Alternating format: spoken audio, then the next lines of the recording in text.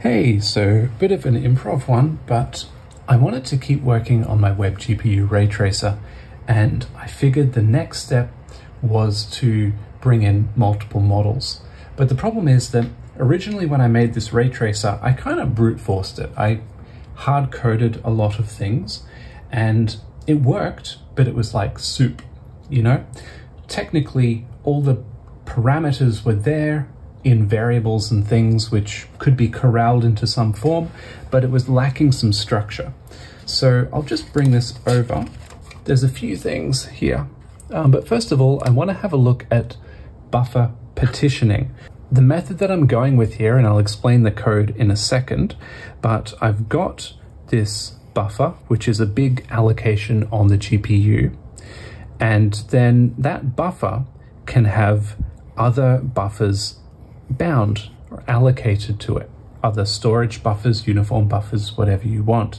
In my case, I've got a single buffer which represents the whole acceleration structure, and then within that, a sub-region for the nodes of the BVH, and then a sub-region for the indices. So this is what I'm calling coarse partitions, coarse level partitions. But then those coarse level partitions further split down into fine-grained partitions. And these are nothing to do with the GPU. These are not GPU resources. They're just CPU resources within the GPU resource. So these partitions are pretty similar. They all have offsets, they have sizes. At the coarse-grained level, the offsets are in bytes, and so are the sizes, I believe. And then at the fine-grained level, the offsets are in elements, in element counts. So far, so good. And I constructed this buffer as a sort of state machine. So you make the buffer, and then one by one, you tell the buffer to add your coarse partitions. And then one by one for each coarse partition, you tell the buffer to add fine-grained partitions. And this is fine. This is pretty good. I reckon I can extend this and do some cool things with it, but probably useful to have a look at, revisit what these data structures actually are. This looks a little confusing, I know. So this BVH corresponds to the nodes of my bounding volume hierarchy, and this lookup corresponds to the indices of my bounding volume hierarchy.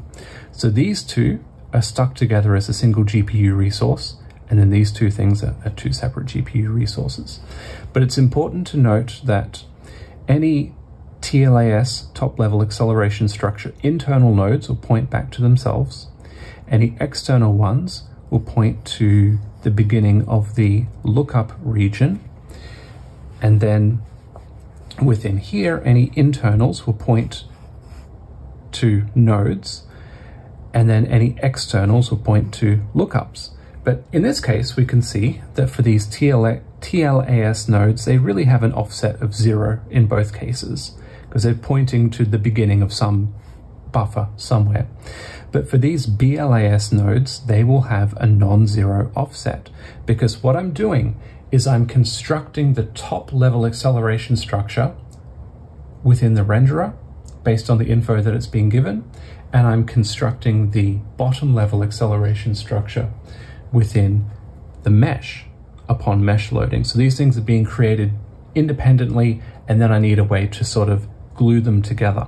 Yeah, so then when we get to the lookup, the TLAS indices will index into this blast descriptions buffer, which is something completely different, and it will index into an associated root node somewhere. But the root node, in this case, will not be 0, it will be some custom number. And this adds a further amount of complication, because when I construct my descriptions, I need some way to track the associated root node for this partition of the nodes. How many times can I say node? Yeah. So with those challenges in mind, let's have a look at how I addressed it. Let's have a look at the code. Originally, I had intended this to be a full-on go-through-it tutorial, but the one who ended up really going through it was me. There was quite a lot of tweaking. Not here, but in actually getting multiple models into the scene. I'll briefly talk through how this buffer class works, because it is pretty flexible and it could be extended to other projects, not just ray tracing. But here's the programming model. The basic idea is that we construct a buffer, but that doesn't really allocate any memory, not yet. We go through and declare each of the bindable resources which will be used by the buffer, and that starts to track how much memory is going to be used. Once all of the course partitions have been declared, the buffer can then be initialized, and this basically allocates all the memory for it. But then at any point after the course partitions have been declared, we can start declaring regions, fine partitions, and this just makes it easier later on if we want to get a view into a region of the buffer. All of the code for this is on the GitHub repo as usual, but I'll just briefly step through it because there's one thing which is super important, and that is when we have a whole bunch of these, say storage buffers for instance, a whole bunch of storage buffers stuck together into one large buffer. Those storage buffers have a required alignment on the GPU. For an NVIDIA GPU, it's 256 bytes. I think it could be different for other GPUs, but it doesn't matter because we can query it, and then we can add in some extra padding to make sure that, okay, so first up, the first course partition is always going to have an offset of 0. So no worry about padding there. But then, you know, the second, the third, and so on, we need to work out what that padding would be, if any. The basic idea is, let's say 256, we'll work with that. So we'll have 256 minus the modulus of the alignment with 256, because the offset that we get for the new buffer has to be a multiple of, let's say, 256. Now, because 256 is a power of 2, modulus can be achieved by, just to be sure, I'm pretty sure this is working correctly because I did try it for a bunch of different things, but that's a good idea. Anyway, so that bitwise AND for powers of 2 will perform the modulus operation. And then, of course, if we get an exact number of 256, then we want to just modulus that again to get it to 0. So yeah, but that's the tricky part. Otherwise, we're just treating this thing like a big state machine. So every time we declare a new partition, we calculate internally the offsets and how much memory we're going to use. Like I said, initialization is very simple. We just create the thing. Adding a fine partition, there's nothing special about these partitions. They just, yeah. So then once we've declared those partitions, we can start using them. There are two things we can do, or two stages we need to follow. First up, we need to blit to the partition, and then we need to upload the partition to the GPU. So for every course partition, the buffer class allocates a float32 array under the hood on the CPU to store a copy of all that data. And when it comes to uploading, we can, when it comes to blitting, we can just copy basically into the CPU memory. And then when it comes to uploading, we can perform a write instruction on the device's queue to upload to the appropriate region. I got a little caught up on this. The buffer offset has to be in bytes, and the host offset and host size are in element count, number of floats. But, you know, enough of this. We'll have a look at what this looks like.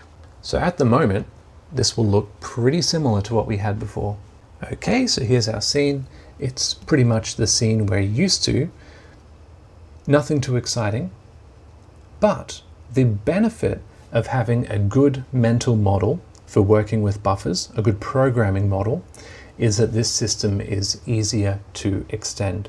So like I said, I was going to go through this line by line, but it is a little bit much. Code is provided. Here's what I did. It is struggling a little bit, but I went ahead and put in a bunch of different model files.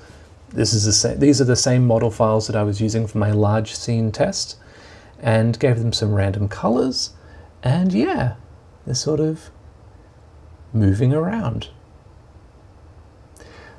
So the fact that this works at all is pretty incredible to me, because all of this data is uploaded as one single, well, not all of this data, but the BVH data and the triangle data are all just subregions of single buffers. Anyway, I think that's pretty cool. Here we go. Here's a closer view of what's going on. I really like these flat surfaces. I think they do a pretty good job of reflecting. It looks pretty trippy. So like I said, it's not a perfect system. There are some things we can change in terms of performance, but oh yeah, also a lot of these models that I've put in are just like not good models for ray tracing.